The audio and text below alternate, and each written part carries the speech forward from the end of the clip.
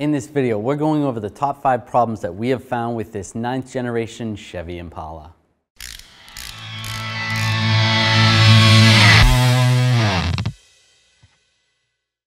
Now, there's nothing wrong with this vehicle. There's nothing wrong with buying one or owning one. All vehicles have their problems. These are just the top 5 that we have found.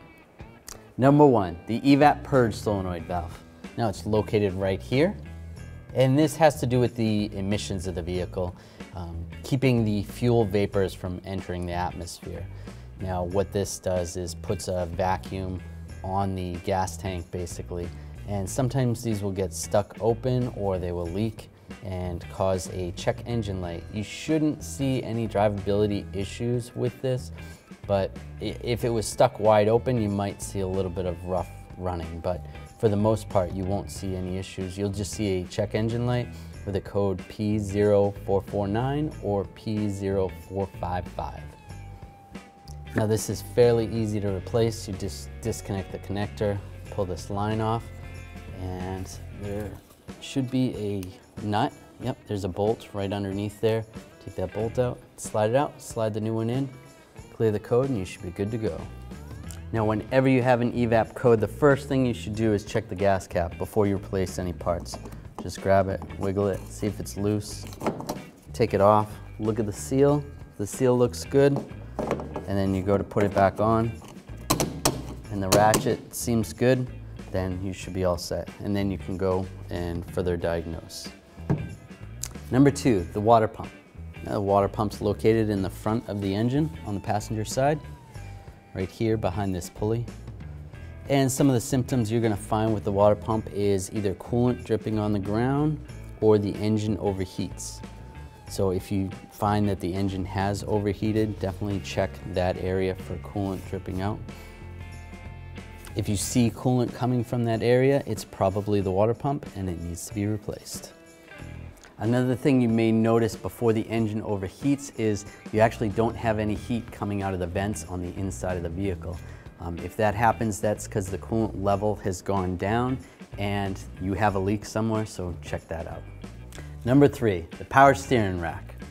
Now, the power steering rack is located back here behind the cradle. So what happens with the power steering rack is they actually leak, and the fluid actually leaks into the boots.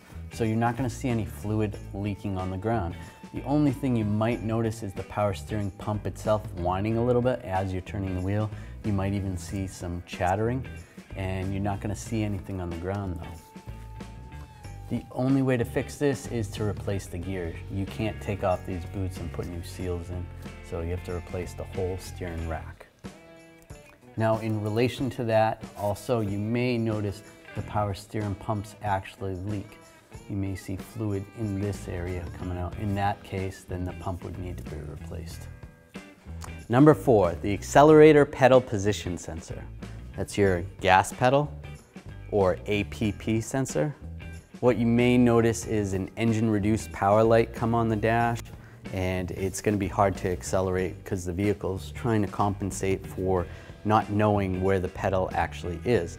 And you may end up with a check engine light P2138. And most of those cases, replacing the APP sensor or the accelerator pedal position sensor, you should be good to go. It's always a good idea to check the connector on the sensor itself, because that can cause that same code.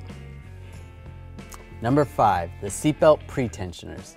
Now, the seatbelt pretensioners in this car are actually located at the base of the seatbelt.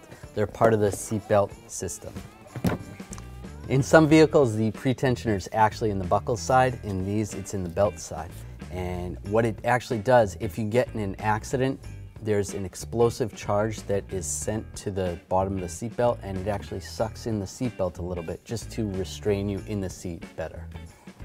Now, depending on the code, what you could do is check the tensioner itself. The connectors sometimes is the issue, but a lot of times replacing the tensioner is what's going to fix the problem. So those are the top 5 problems that we found with this Impala. If you enjoyed this video, make sure you subscribe to our channel, ring the bell, turn on all notifications so you don't miss any of our videos.